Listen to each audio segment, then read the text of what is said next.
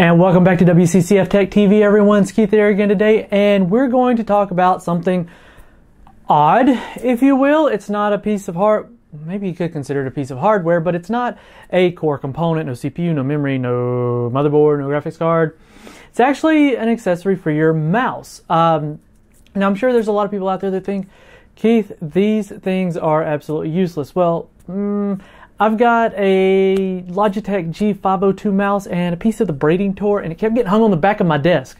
It was driving me absolutely crazy. So I just figured, I had a few extra bucks, let me try this thing out and see how it works. And well, it helped me so much with this, I thought I'd share it with you guys. So this was not something sent by anyone. This was something I actually picked up, and I just wanted to share it with everyone and show kind of what it is and how it works.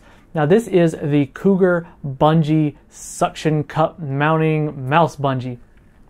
Now, in the past, I probably would have said a mouse bungee. Oh, really? What, are you going to jump off your desk with your mouse and want to watch it bounce around? But the reality of what these bungees do is they're designed to hold the cable in such a way that it doesn't go all over your desk, so it doesn't run the risk of getting tied up around your speakers like mine does, or hung on any, so you can just keep on working as if nothing's happened.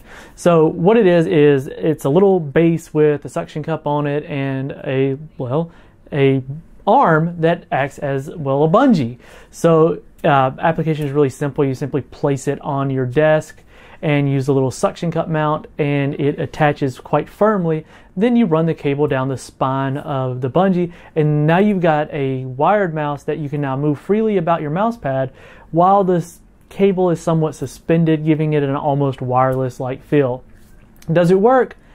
Yes, it does work surprisingly well. In fact, I've got it on a laminate wood desk, and it's still, because the base is so sticky, it actually just kind of hangs out.